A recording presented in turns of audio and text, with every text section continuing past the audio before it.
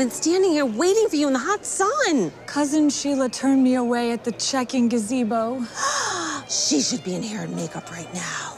She said I ruined her wedding by telling the family I'm poverty-stricken. But Sheila's your first cousin. That's why she's so embarrassed. She said she couldn't help me. Well, she could, but she wouldn't. And to think she was a flower girl at my wedding. She shouted as I walked away, "I never really liked you." She didn't even try to distribute those flower petals evenly. Don't give me that bullcrap excuse that you're only 3. You had one job, Sheila. One job. It's like she didn't hear a word I said. Shirley Temple wannabe.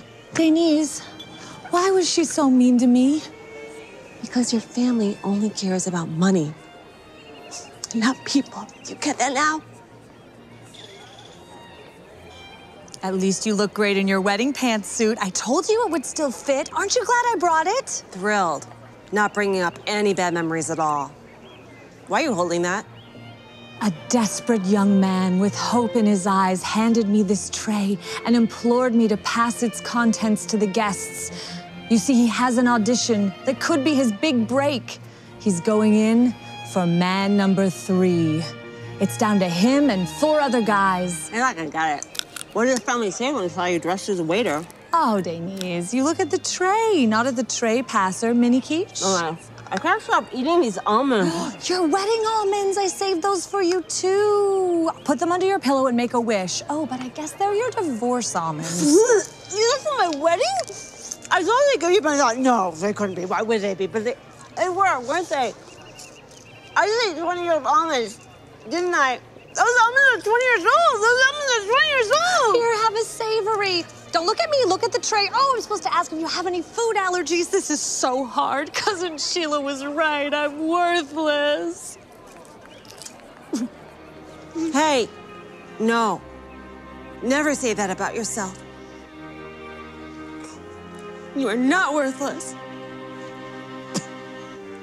Never say that about yourself. You are not worthless. Thanks. Forget about those people. They're family, but they're not your family. You know what I mean? You're saying that you're my sister. Oh, let's get out of here. But the tray isn't empty. I can't leave until the tray is empty. Let's go. Oh, you're amazing. I'm good at crisis. Why wouldn't my family give me any money? They have so much of it. Because they are the haves, and you are now a have-not. Welcome to the club.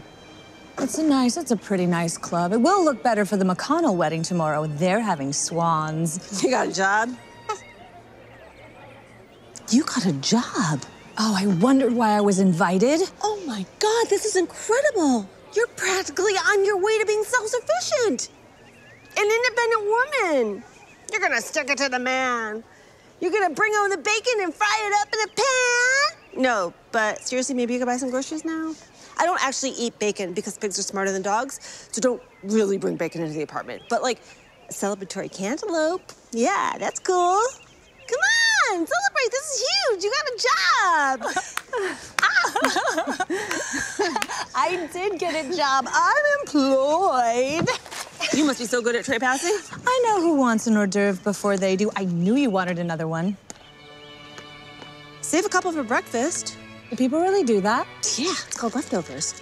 You know dairy-free, right? I have no idea. I wasn't listening.